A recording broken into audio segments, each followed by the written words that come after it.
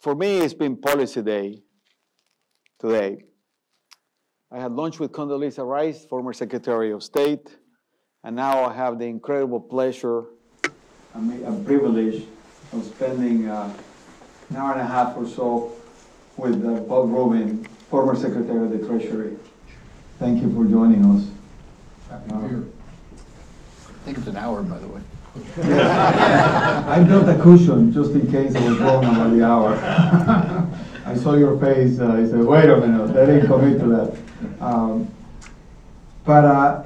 It's after a very long and distinguished career, Bob does not really need any introduction. But I can't resist to say a few words about him that he probably would not want to. He's too humble to say that about himself. He was born in New York City and grew up in Miami Beach specifically, in the 40s and 50s. This is before Miami became the capital of Latin America, and therefore is clearly well known right now by all my Latino friends as the place that is so close to the United States that they enjoy it. That's a good line. Bob then went on to Harvard, London School of Economics, and Yale Law School. Not bad for a Miami Beach boy, right? It was what it was. Before entering the political life, Bob spent more than 25 years at Goldman Sachs, where he rose to become senior partner, or co-senior partner, and co-chairman. But specifically, Bob was well known for mentoring a lot of people at Goldman. There is a long list of people that will call Bob their godfather or mentor, including a very long time and good friend of mine and classmate, Tom Steyer, who always talks about you and what you taught him about markets. And why doesn't he give me a percentage of his profits? Bob and I may have different political views, but he did well at Farrell.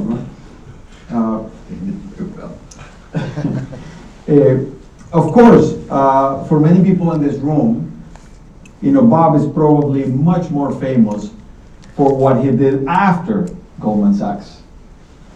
Under President Clinton, Bob served as the first ever director of the National Economic Council, which Clinton created back in 1993. After 2 years of serving in that capacity, he became Secretary of the Treasury, a position he held for 4.5 years. After the difficult years of the 1970s, if you go back in time, there are two periods in American economic history that are known as incredible economic progress. And those were the Reagan years and the Clinton years. Those have been two periods of incredible success. And Bob was at the helm of the money in the Treasury during that period. Well, the Clinton ones, not the Reagan ones. The Clinton, to be clear. We gotta make sure we date it correctly. During that time, Bob played a key role in negotiating domestic budget agreements, but very specifically resolving many international crises in Latin America, in Asia, you may remember 97, 98, and in Russia, 98, fall of 98, September of 98. When he stepped down from Treasury Secretary, President Clinton hailed him as, quote, the greatest Secretary of the Treasury since Alexander Hamilton. What an incredible quote. What an incredible award, so to speak, or recognition of your service. Over the last 20 years, Bob has served as chairman of the Council. I cannot even pronounce it anymore. I'm having a tough time. The Council of Foreign Relations. You know why, right? He was a member of the board of directors at Citigroup, where he mentored another longtime friend of mine, Vikram Pandit, and a member of the Harvard Corporation, which is as a Stanford alum, will recognize it as a good university of the East. Certainly one of the better universities in Massachusetts. For sure. Bob also co-founded Brookings Institution Economic Policy Initiative, known as the Hamilton Project. Bob, in 2003, published a New York Times best-selling policy memoir called An Uncertain World, Tough Choices from Wall Street to Washington. He has now a book coming out next year titled The Yellow Path, Making Better Decisions in an Uncertain World. It's too bad it's not coming out this year because we need it right now, but 23 may be worse. I promise you, all will not be settled by May. So on behalf of the Foreign Policy Association, we are so honored to have you with us delivering the Pete Peterson Distinguished Lecture on National Security and Fiscal Policy. Please join me in giving Bob a warm welcome to this event. Thank you.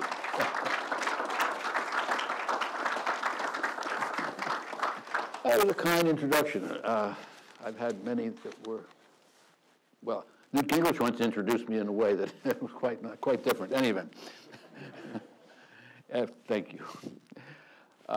Pete was a very good friend. I'm delighted to be here. Pete was a very good friend of mine, and Pete played an important role in my life in quite a number of ways. And Pete, as you all know, was deeply committed to fiscal policy. He founded a foundation, which is now run by his son, Michael, and he wrote several books on the subject. So for me, it is an honor to be here, particularly an honor to be part of an event that honors Pete Peterson. I'm going to approach this topic a little differently than the title, and I think Pete would agree with my approach and also with my conclusions. To start, Pete was chairman of the Council of Foreign Relations, as you mentioned, and then when Pete stepped down, Carla and I became the co-chairs, which we stayed in that position for about 12 years, I think, something like that. And I continued to have an office at the Council. And one of the great events, I have also a business office at Centerview Partners, but that's another matter. But a tremendous advantage of having an office at the Council is that I'm engaged on a regular basis with people who are deeply involved in the kinds of geopolitical issues that you all care about, and that the title of this lecture, if you want to call it a lecture, which is a set of comments rather than a lecture, I would say, in any event, then these comments are addressed to. I think it's fair to say, and I've been involved in politics and markets and economic issues for over 5 decades now. I started with Bob Strauss in 1972. And I think this is probably as complicated a time as I can remember in terms of geopolitical matters. Richard Haas, who's the president of the Council, and I were at a meeting this morning with a small group of people that we're involved with. And as I thought about Richard's thoughts and thoughts all of us had, it seemed to me that it may well be that the threats to the United States, the threats to our country, geopolitically are as great today as they've ever been. Russia, Ukraine, you have our relationship with China, which is complicated, in my opinion, not being handled terribly well, but that's another and different matter, but certainly very complicated. We have Iran, which will almost surely have nuclear capabilities in the not too distant future. We have other issues in the Middle East, including Iran's hostility toward Israel, and so much else. And one that has worried me a great deal, at least, is the acquisition of cyber capabilities by non-state actors, which could not destroy tremendous capabilities and facilities in this country, for example, our grid. In 2010, Mike Mullen, who at that time was chairman of the Joint Chiefs of Staff, said the greatest, he's also, by the way, a good fly fisherman, because I've gone fly fishing with him. But in this capacity, he was speaking as the chairman of the Joint Chiefs of Staff, said he thought that while there were certain, and this, remember in 2010, while there were very many threats that we were faced then, serious threats, that the single greatest threat to our country's future geopolitically, was our fiscal condition. Because, and his theory of the case, which I think is right, is that we need to have strong fiscal conditions in order to meet the challenges of the kind that I mentioned a bit ago. And if we have a weak fiscal trajectory, we're also going to have inadequate resources. And if we have inadequate resources, we will not be able to meet our geopolitical challenges. And that takes us to our economy. If the conflict in Ukraine shows nothing else, though I think it shows many other things, one thing it shows is that it is immensely important for the United States, but also for the rest of the world, for the United States to have a strong economy, which can in turn provide the resources that are necessary to deal with the kinds of problems is the wrong word, with the kinds of conditions that Putin is creating in Ukraine. And those resources are needed for military and also for intelligence. And beyond that, as the world's largest economy, we have played a major role for a long time in providing necessary aid to impoverished parts of the world, in combating climate change more recently, and in many other issues that are of great significance and even existential to us. So it takes me back to where I was a moment ago, which is to say, Pete was right. We have enormous geopolitical challenges, and if we're going to meet them, we're going to have economic strength, and the economic strength will then give us the fiscal resources that are necessary to deal with geopolitical issues. Let's turn to the economy for a moment. I have thought for a long, long time, I'm an investor, by the way, so I think about this as an investor as well as whatever other capacities I have. We have enormous long-term strengths. I said at the meeting I was at this morning that I would rather invest in the United States than any other country. And if you think about it, the rule of law and entrepreneurial culture, flexible labor and capital markets, vast natural resources, universities that, unlike so many other, well, quite a number of other countries with major universities that work with business so that the work product of the universities gets translated into the economy, and so much else. So we should succeed. We are well positioned to succeed economically, both with respect to growth and widespread economic well-being. And let me put that into context for a moment in terms of our position in the world, because obviously today's world, the focus, when you think of us as an economy and as a geopolitical force, the focus is on our greatest competitor, which is China. You go back a few years ago, and you all will remember this, there was a tremendous enthusiasm for investing in the so-called BRICS. Brazil, Russia, India, China, South Africa. I had a view then, and this is not hindsight, I had a view then that while China had a lot of strengths, they also had a lot of risks. And I think what we've seen in the last few years is the materialization of those risks, with President Xi moving away from market-based economics toward ever greater state control and the fusion of the Communist Party into the economy, and so much else. So, I think we are well positioned. However, both absolutely and relative to our chief competitor. However, if we're going to realize our potential, our economic potential, we have got to meet hugely consequential economic policy challenges. And there have clearly been some significant accomplishments, even in the most recent time, the last year and a half. There have been a number of, the CHIPS Act, well, you can argue about the merits of the CHIPS Act, but it is viewed by many as an accomplishment. The so-called Inflation Reduction Act, which really had very little to do with inflation, but a lot to do with climate change. And the various other measures, including one to protect our veterans, which I think is really very important. Having said that, if you look back over the last 20 years, I would say, and obviously in the last 20 years you can have, we also had the ACA, the Health Care Act, and so forth.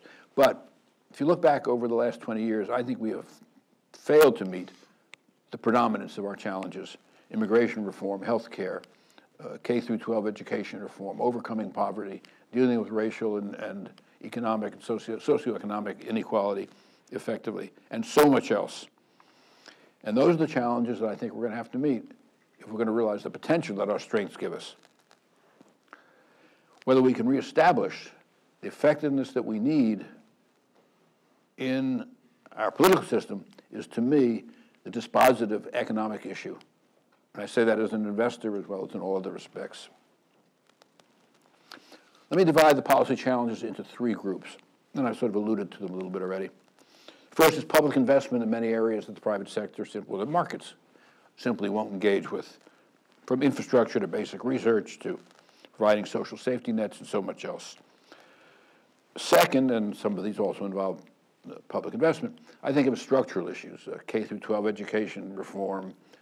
We don't have a trade policy today, which I think is a terrible problem. Immigration reform. We as a nation are enormously dependent, as all of you well know, on having a sensible immigration policy. We don't have one today. And then third, there was the issue that Pete devoted so much of his focus to, which is having a sound, longer-term fiscal trajectory. In 1998, the federal government of the United States balanced its budget for the first time in 30 years. And if you looked at the projections that were made then, they projected a continuation of sound fiscal conditions for a long time to come. However, shortly thereafter, we had an unpaid-for Iraq war, with 2001, 2003 tax cuts that were not paid for. And I'm not saying the measures that we did was right or wrong. I'm just saying they weren't paid for. We had a Medicare drug benefit, which I was very much in favor of, but it wasn't paid for. And then we had the Afghan war, again, not paid for. And you put all that together, and that changed the fiscal position of the United States. If you put numbers on where we are today, the Congressional Budget Office came out recently projecting a debt-to-GDP ratio of 98%, which was down just a smidge from where it was a couple of years ago. But they projected that the debt-to-GDP ratio 10 years from now will be 110%, and that will be the highest by some measure in the history of our country. The highest previously was 1946, the year after World War II. But I think that if you take their numbers, I think they very substantially understate where we're going to be as a country. The Committee for a Responsible Federal Budget, which is very highly respected, as you well know, put out two sets of fiscal scenarios recently. In one of them, they projected a debt-to-GDP ratio 10 years from now of 118%, and the other was 125%. And I think even those numbers fail to capture the full potential of what could happen when you consider the national security risks we face, the adaptation needs that we're going to have with respect to climate change, which I think are probably very substantially greater than anybody has yet, well, I shouldn't say anybody, but that are yet being generally recognized. And a whole host of other areas in which I think the demand on our resources are simply going to be greater than those even in the committee's estimates, and those estimates, as I said, substantially higher than the CBO's and much higher than we've had any time in our history.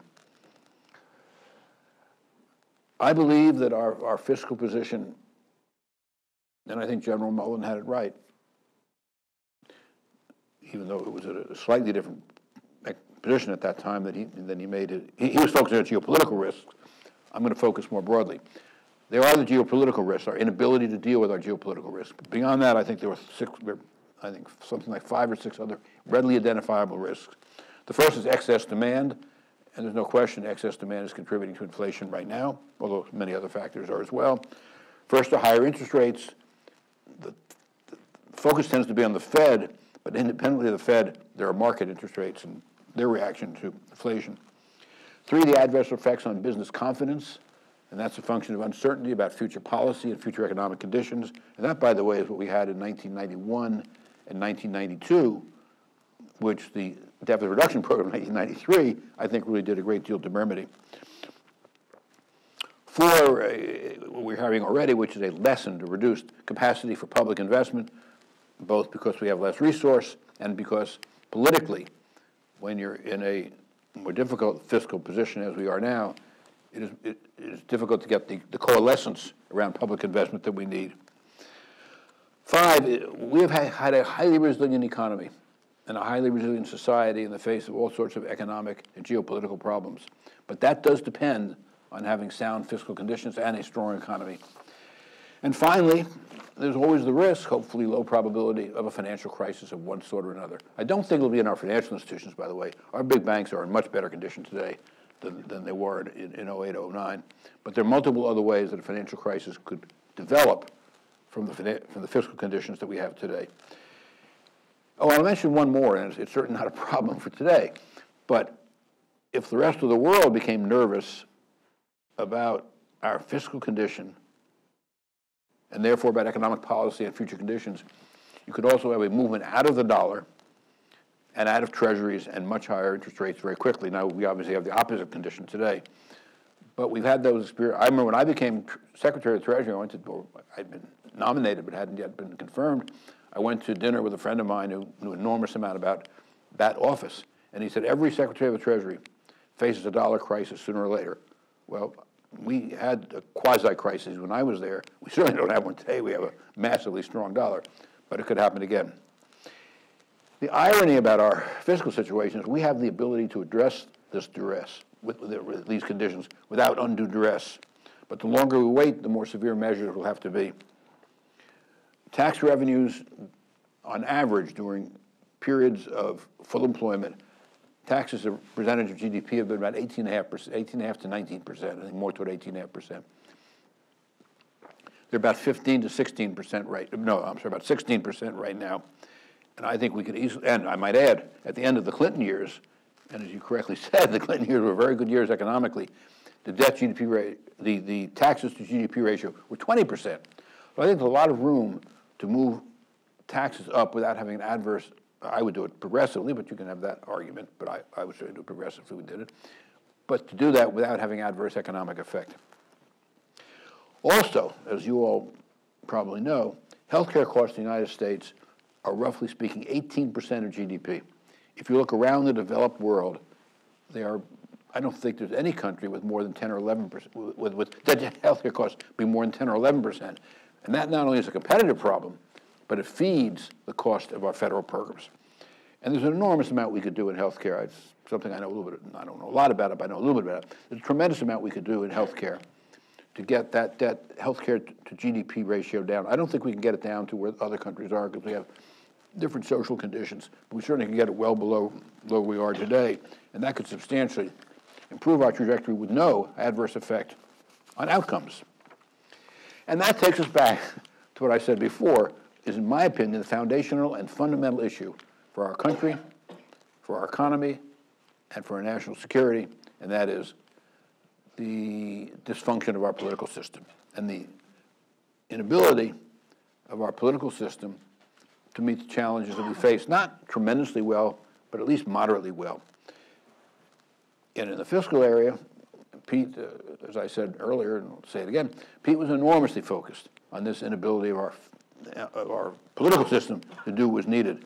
He told me once that Margaret Thatcher said to him that the problem with fiscal policy is that you need to take measures that cost today, but have benefits down the road.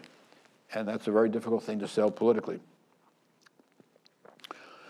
So the question is, are we going to be able to get our political system to have the willingness to engage in the give and take of compromise across policy and political lines? We'll be able to get our political system to focus on facts and analysis with intellectual integrity, recognizing that politics will always be involved. And will we ultimately have a political system that will have the willingness to make at least moderately difficult decisions?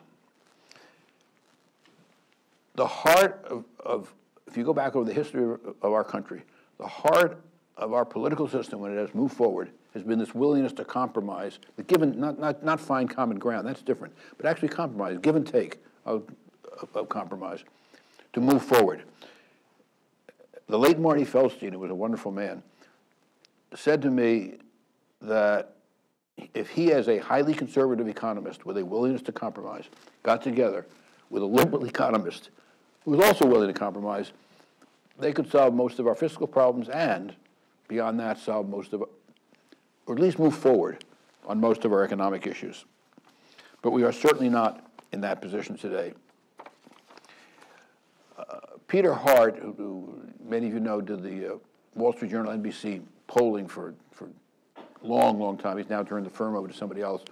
Peter, enormously thoughtful about our political system. He said to me not long ago, he said he thought most Americans despite all the noise, most Americans basically want our system to work, and they want our political leaders to work with each other, including the give and take of compromise, to make it to get it to work. And I think the midterms provide a little bit of evidence of this. If you look around what happened in the midterms, and I'm sure many of you have looked at it carefully, a lot of the extremists, the yellers, the screamers, the election deniers, but on the left and the right, ran into real trouble. And I think what happened is provide some support for Peter Hart's view that there's a real willingness, a real desire to work together. On the other hand, we're a long way from where we need to be in that respect. We are also a long way from where we need to be in terms of a general recognition of the importance of a sound fiscal trajectory. What happens now is we incur deficits when we need them, and I was very much in favor of the what was $1.9 trillion, and maybe it was too large. It was too large, not maybe. It was too large. But I thought it was wise to be on the large size, given the instabilities that were happening at the time. I was very much in favor of that legislation. The problem is we incur deficits when we need them, but then when times are good, we continue to incur deficits. So instead, we keep ratcheting up the unsoundness of our condition instead of remedying it. I think the great challenge for those who recognize, and this was the challenge that Pete was focused on, the great challenge for those who recognize and understand the fiscal risks that we engage with is creating a much broader public understanding of the risks that these fiscal conditions create for us. And that is a difficult thing. That is a very difficult thing to accomplish. I actually have some thoughts on how that maybe could be accomplished, but it certainly is it's a very difficult challenge. One hope one could have is that over time we will get a set of politicians in this country who can figure out how to make fiscal responsibility politically resonant. And one who did was President Clinton. I mean, he may have been a generational talent, and you may have other reservations about President Clinton. I'm not making a brief for President Clinton. But he did figure out how to make fiscal responsibility politically resonant, and we need politicians, again, who can do that and who are willing to do it. As you mentioned, I have a book coming out, May 16th. And for any sake, just think to myself, for those who would like to make sure you get a copy in the face of tremendous demand, you give me a cash deposit tonight. Any event, be that as it may. The book is titled The Yellow Pad, Making Better Decisions in an Uncertain World. Penguin Random House publishing it. And the underlying theory of the book, which was also the theory of my first book 20 years ago, is that there are no certainties. And if you're going to be a sound decision maker, you need to approach decision making on a probabilistic basis. And it's certainly the approach that I took when I ran the arbitrage department at Goldman Sachs and everything we've done since then.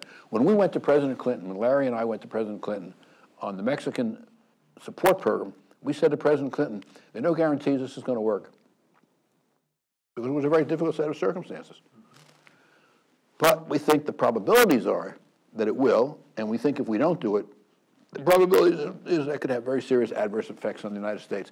And his response was interesting, because he said, look, I understand what you're saying. There are no guarantees, but you're saying this is what we should do on a probabilistic basis, and we'll do it. He related to that. And that's what we need to do now with respect to fiscal policy. We just somehow or other get a broader understanding amongst the American people that probabilistically, the place we are in fiscally creates very substantial risks for all the reasons that I've already discussed, geopolitically, economically, and societally. And as I said earlier, so I'll say it again, if we're going to do what we need to do, our political system has to become functional again in a way that it has not in a long time. I know a lot of people, and I'm sure most of you do, who are deeply involved in the political system as elected officials or journalists or some political operators, et cetera. And they all have great concern about the future of our political system. And I share those concerns. You have to share them as you observe what's going on. On the other hand, I have a more affirmative, somewhat more affirmative view of in fact, quite a bit of more affirmative view of what I think over time could happen. And in fact, I won't say it could happen, it's likely to happen. We have a dynamic society. We have a highly resilient society. We have a resilient political system. We have gone through many very difficult conditions in our past and come back out of them.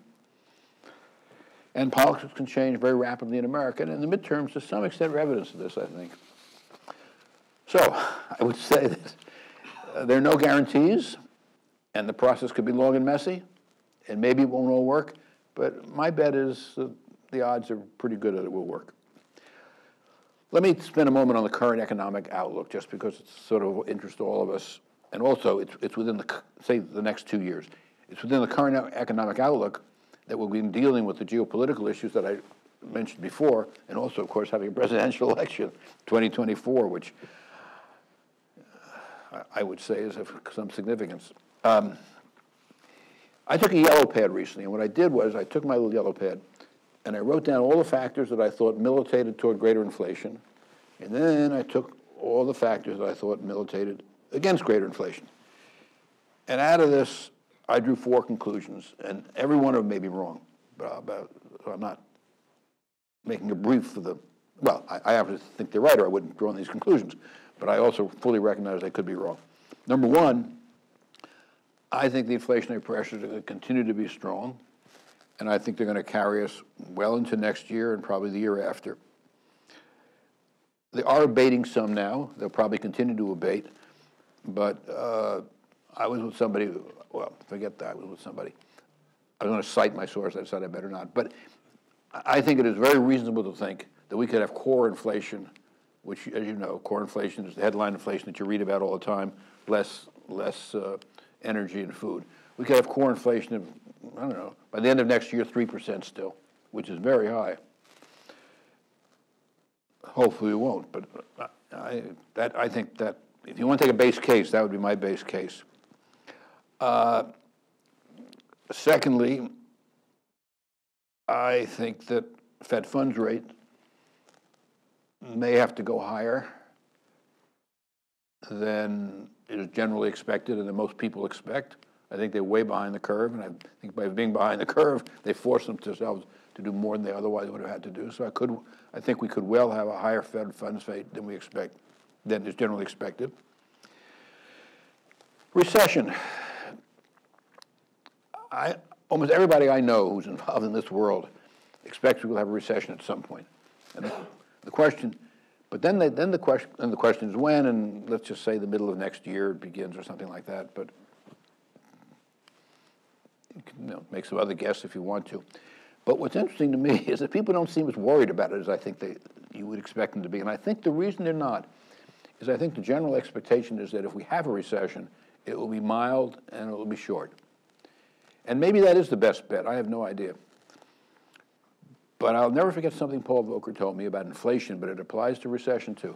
Paul said that once an economic cycle starts, it takes on a life, it can, overstating this, it can take on a life of its own and develop its own psychology. So you could have a recessionary psychology that made a recession materially more serious than the mild and short that most people think. Hopefully not, but it could happen. I could be wrong in all this, as I said a moment ago, but one of the problems we have is if we do have a recession, we don't have the tools that we've always had to deal with them, because interest rates, ordinarily monetary policy, you bring interest rates down, but then you're feeding the very inflation that we're consumed with, well, very focused on right now. Or you'd use fiscal policy and you'd incur additional deficits, but we've just discussed our fiscal trajectory doesn't allow us that kind of resilience. So we could have a difficult time. And that could easily spill over from 23 into 24 and well into 24 and could support economic populism on both the left and the right. And then it's that environment in which we will have the 2024 presidential election.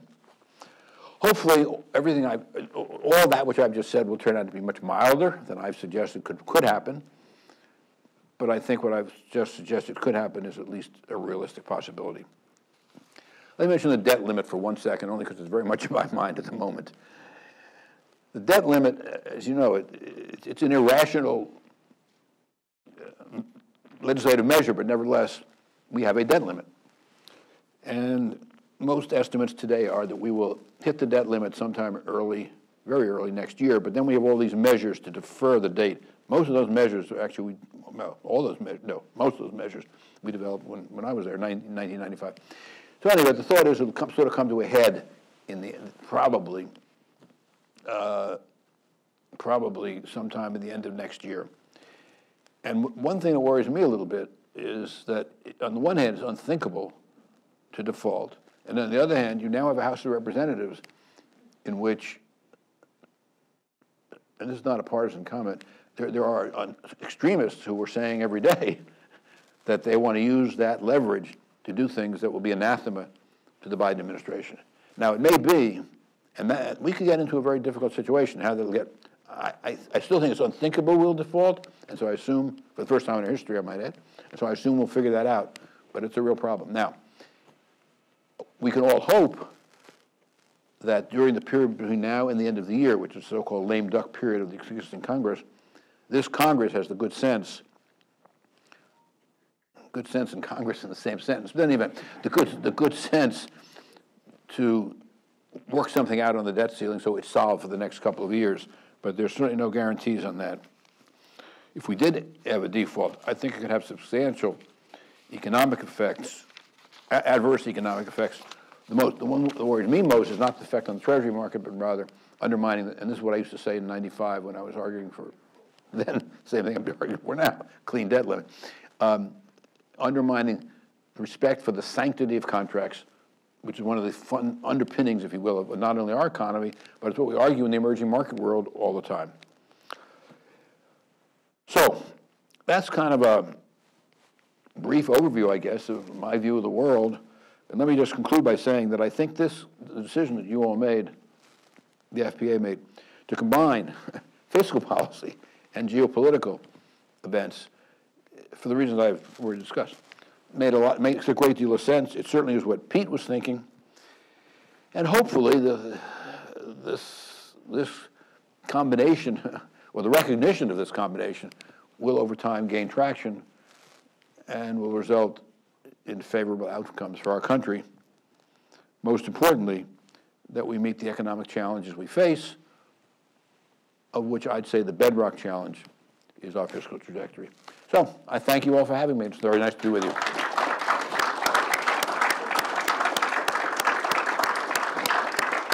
Thank you. So we'll do a few questions if you don't mind, Bob. Let me kick it off, and then others may want to follow. You clearly have been a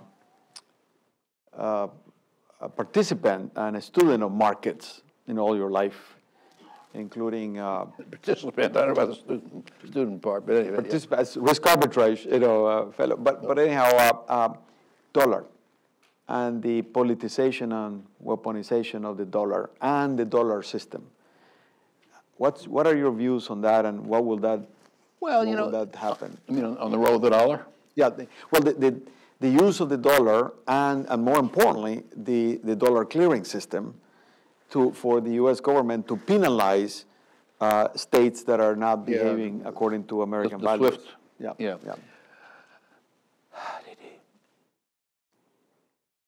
I personally, probably, for the very reason you just said, would have kept away from the SWIFT system. No. But having said that, the dollar's got a lot of problems. The problems of our economy, the fact that we did, which I think I would not, I'm quite sure I would not have done, interfere with the clearing system. But if not the dollar, where? Somebody said to me today, and I think it's probably right, you look at all choice, life is choices. And, would you like to have an RMB-based system? I'm not inclined to think so. The euro is a complicated situation, but the monetary policy and the fiscal policy are separate. So, I kind of think the dollar is going to. I think we probably made a mistake on the SWIFT thing. Maybe we did, maybe we didn't. But I think that the dollar is probably going to maintain its position for a long, long time to come. Partly because I really do believe if we can do just somewhat better with our political system, we can have a strong economy for a long, long time. But partly because the choices are not very good. Now, we think we have a mic to give to people. Please wait, if you don't mind, because we're recording this. Yeah, right on the left here. Yeah, it seems to me that one of the destabilizing factors in our political system is the deindustrialization of the economy caused by companies wanting to offshore jobs to places with cheaper labor, and also the fact that the digital revolution has produced a lot of automation, and the concomitant of that, which is that the tech companies and companies like Amazon take up a much greater share of the total economy. Sort of a two-part question. Do you think this is a major problem? And if so, what should policymakers do about it?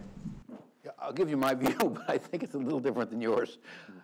Look, trade and globalization, I think, have been of tremendous value to this country. But what we didn't do, and President Clinton used to talk about this, and then we lost control of Congress, and we really had a program that, in some measure at least, would have addressed some of this. Globalization, this is my opinion, it's obviously a very controversial set of issues, and there are plenty of people who agree with what you were suggesting. But globalization has meant less expensive prices for producers here and consumers here, more choice, one thing or another. It's also displaced people, and people have lost jobs and had wages go down. What we should have done is had a much more robust set of programs to deal with the adverse effects of trade. And when I was talking to somebody who had been in our administration just the other day about this, we actually had a program that had we held Congress, I think we could have put in place. But anyway, no, I think globalization was good for us, bad for us, not bad for us. Having said that, you make another point that's a very good one. There are some areas that are either geopolitically or economically strategic, which we really have to, which we should put onshore. What I am troubled about is I think that, and I believe that is the case, but what I'm troubled about is I think that people will use onshoring and the onshoring for strategic purposes as a pretext for protectionism, which I think is a danger to us.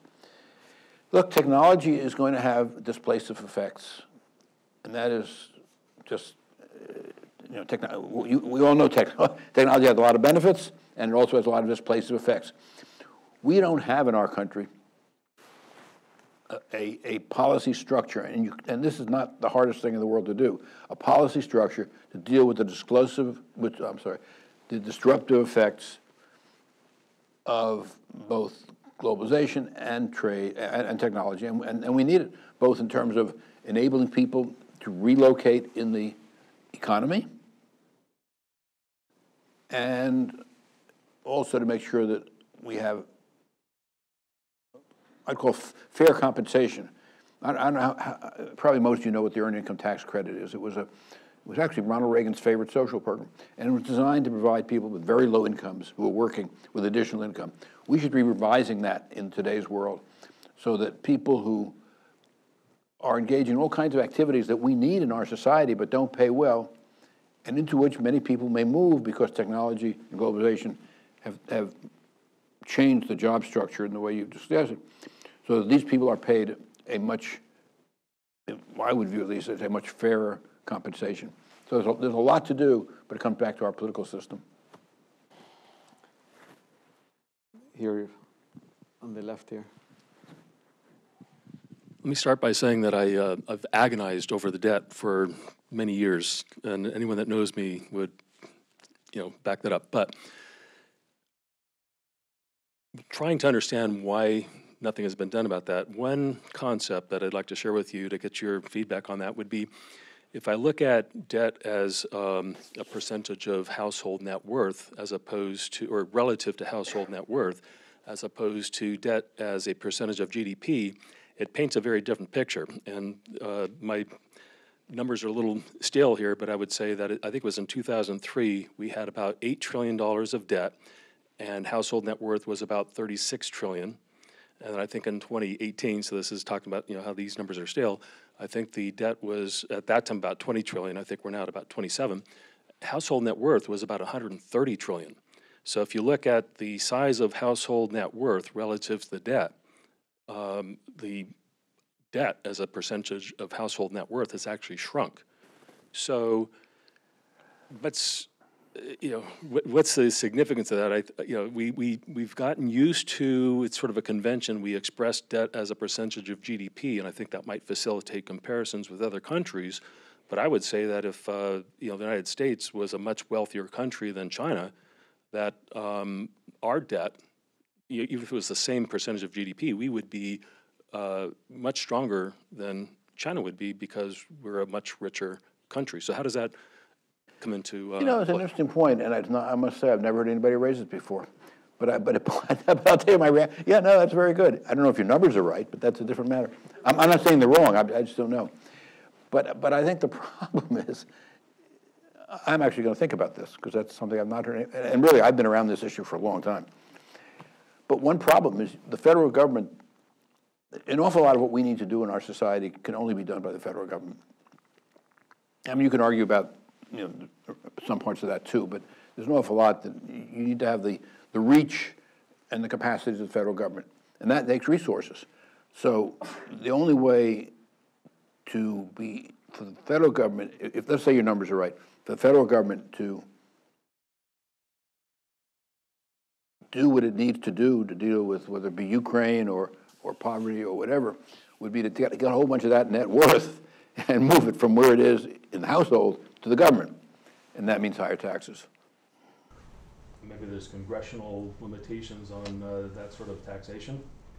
Congressional limitations? Not congressional, I'm sorry. No, there are. Constitutional, I'm sorry. Constitutional restrictions Oh, where... you're talking about a wealth tax? Yeah. Well, I'm not talking about a wealth tax. I don't know, well, when I present this in a balance sheet perspective instead of as a percent of GDP, how would you tap into that wealth, right? I'd have higher progressive income taxes. I would have higher capital gains taxes. I think stepped up basis of death I've never understood the rationale behind it. A friend of mine who's very conservative tells me I'm in favor of death taxes. Well, I don't think of it that way, but I've never understood the stepped up basis of death. So those are three. I'd have a higher corporate rate, and I think you could do all of that. This is what I think. Others disagree and have a different view. I think you could do all of that. I would not have a wealth tax, but I think you do all of that. First of all, I don't think you could do it constitutionally, so I think you're right about that. But I would do all of that, and I think you could have. I think you'd have no. I looked at this. Again, I'm not saying I'm right, but I looked at this very carefully when Biden was messing around with his Build Back Better thing.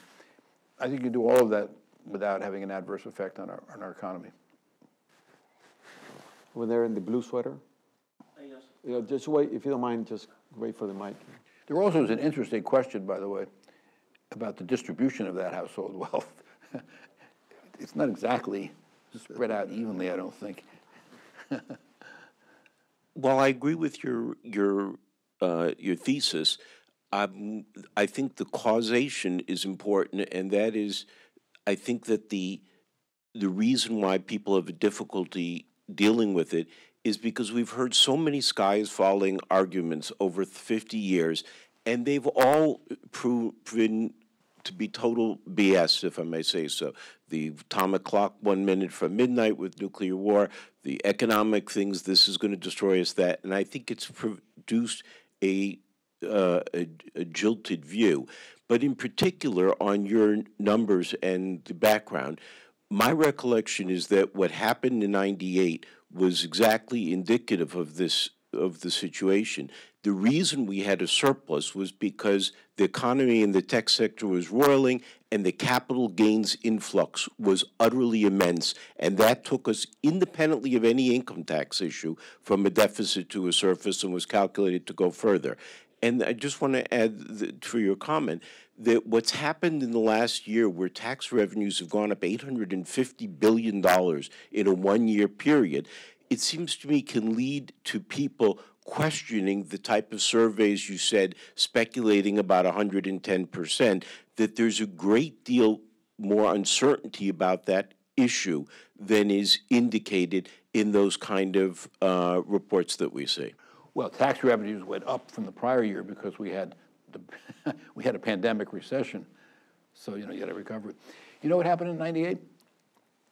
You're right. We had technology was producing a lot of capital gains, but we were also able to put in place measures that we needed, tax measures, And I was in the Oval Office with President Clinton, and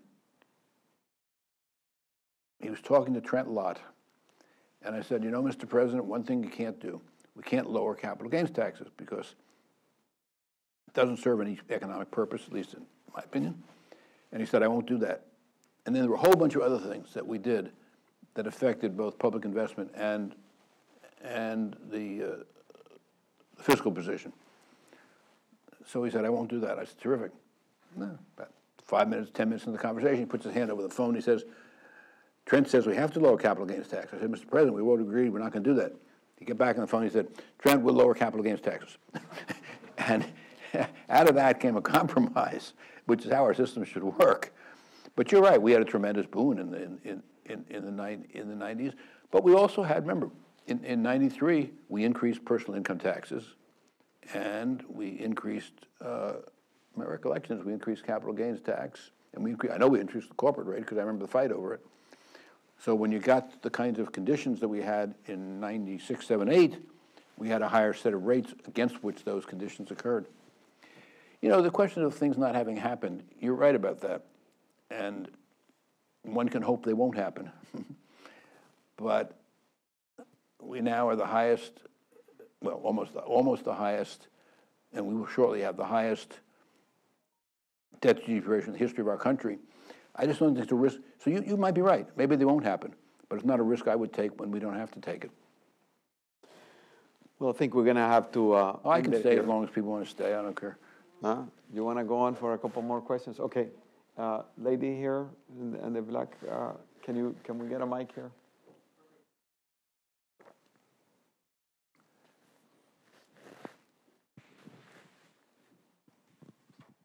When Rumsfeld was around, he was trying to privatize Social Security and Medicare, and now they're talking about dismantling it again. Do you think they're trying to do this because the investment houses will get a big cut of it in fees? Well, I would say the probability of this of reducing social, is that you're talking about Social Security, Medicare? Yeah, I would say the probability of that happening is zero. And there's not much in life that's zero. What's their motivation? What? What was their motivation? To get fees? Oh, I don't know what their motivation. No, I don't know how they would get fees, but. Oh, maybe you're right. I can't speak to their motivation. All I can tell you is that I don't think we should reduce Social Security, and we won't. It just isn't going to happen. And we shouldn't reduce Medicare, and I don't believe we will. Now, if you had a dramatically different political outcome in 2024, I still don't think it'll happen because I think it's so unpopular with the American people. But at least until then, we're certainly safe, and I think you'd be safe after that too. But what to motivate them, I don't know. We'll take his question and one other one, and then we'll conclude. Yeah, go ahead. As you know, many emerging economies in developing countries are facing serious debt issues. This harkens back to your time as Treasury Secretary. Do you think the current international financial architecture, the international financial institutions, are set up to address these problems properly? And does China have a role? Should we involve China more in addressing these issues? On the first question, the World Bank is, with all due respect to the World Bank, pretty hapless these days. I think the IMF still can be effective, but not the way it was when we were there. When we were there, the IMF, with Com Dessous and Stan Fisher running it, and the Treasury, the United States Treasury, that is, could together really get the resources we needed, and then we bring other people in. That capacity doesn't exist anymore, but the IMF is still an effective functioning thing. The World Bank is, well, let us just say it is not a monument to effectiveness. China should play a major role in all this, but they don't want to. They're not part of the Paris Club, which is the private say, okay. The G20 had this thing, and I've forgotten what it was called. What? Exactly. You got it exactly right. And China doesn't want to be part of that. So they, at least so far, have been unwilling to participate in debt relief other than by virtue of reducing the debt when somebody gives them a port or something. I think it's a real problem. But you know, I think it's part of, so I think that's a real, I think you have identified a real problem. But it's also part of a bigger problem, which is our relationship with China, which I at least think we're not. Maybe China wants to be the global hegemon and there's nothing we can do about it. But I sure as hell would try a lot of other approaches before we got to that point. And one of the issues I would deal with is exactly this. One last question, the lady over there. Yeah. There have been negative climate projections since the 1980s. I worked for the Environmental Study Conference in DC in Congress. And I wonder about energy. The effect on the economy is so huge, whether we might not promote energy production again in the United States and natural gas, that it might have a significant help on the economy to do the things that you were talking about?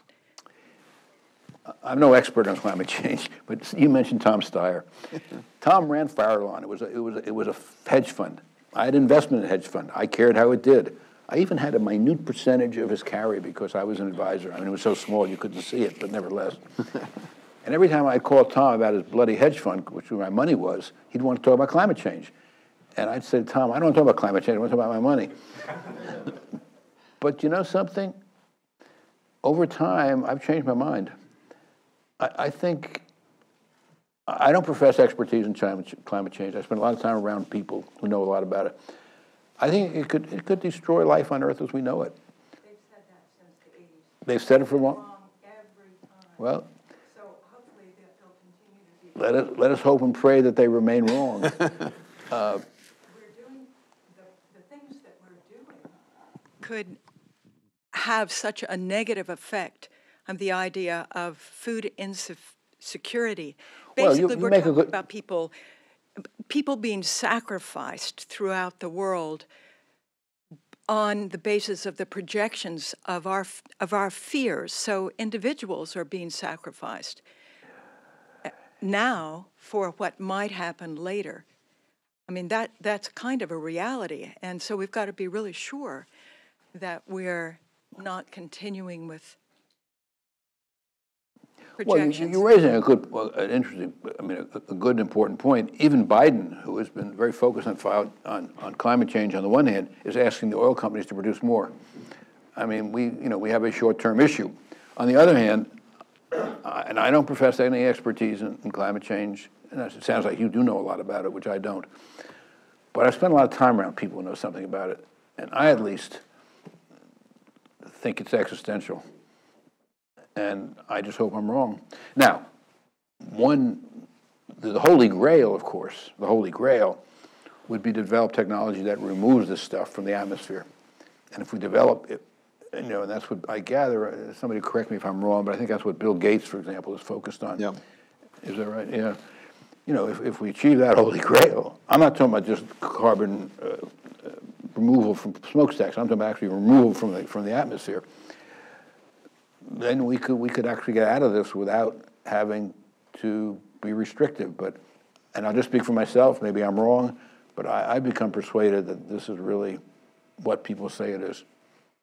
But you make a very good point, which an awful lot of people, it isn't, we may be saving ourselves from the long run, but it certainly has costs now. And the question is how to deal with those costs. And as you've noticed, that the less developed, a whole bunch of the emerging market countries have said that the developed countries should pay for it. Well, when they go to Congress and ask for that money, I don't think they're going to have a lot of it's a terrible problem. Well, with that, Bob, thank you very much again. It's been an honor and a privilege to have you here. Well, it's an honor and a privilege to be here, and thank you all. Peace.